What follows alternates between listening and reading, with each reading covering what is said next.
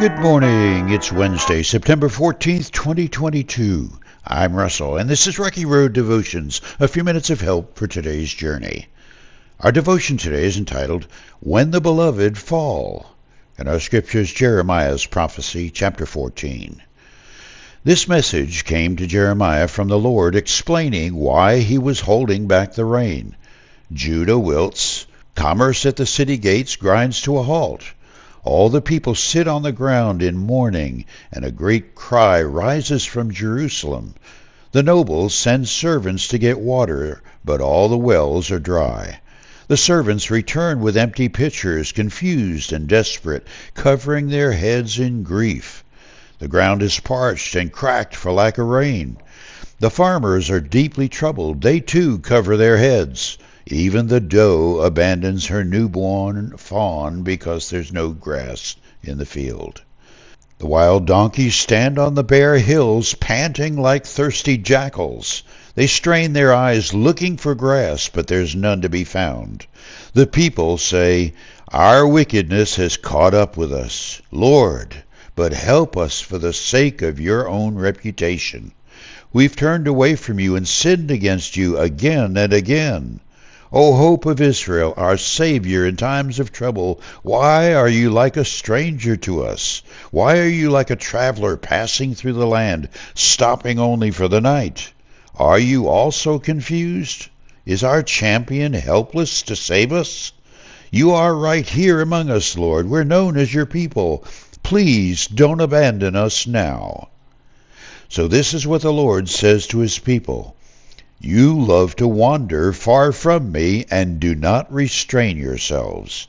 Therefore, I will no longer accept you as my people.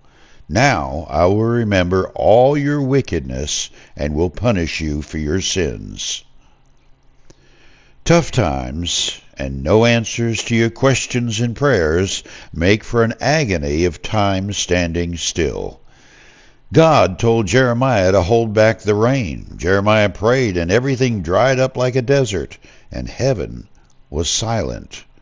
Then Jeremiah spoke these words of explanation. My people, you walked away from me. I'm still here, but you don't give me a thought until you get in trouble. So strap in, beloved. It's going to be a rough ride for you. This passage, and many others in Scripture, answer the question, can you backslide? Can you go far enough from God that he will abandon you? This is perhaps the most difficult question I had to settle in my own life 2 decades ago. I was on the verge of shifting from Calvinist to Arminian theology, and this was the break point. My Calvinist roots from the earliest proclaimed the security of the believer. Once saved, always saved. The chasm between that and my Wesleyan challenge, which says you're able to deliberately walk away from salvation, is not a small gap.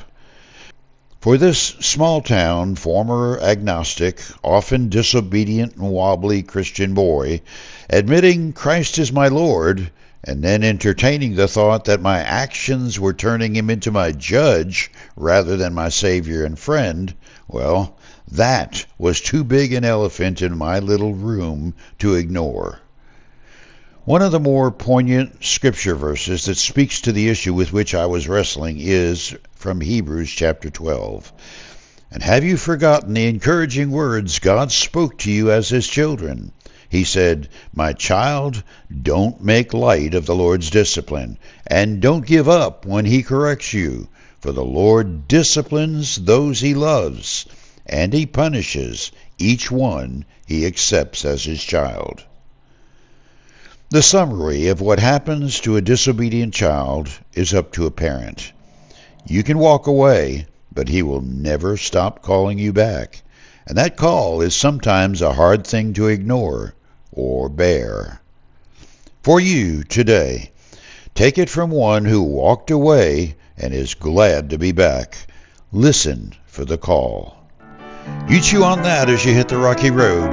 Have a blessed day.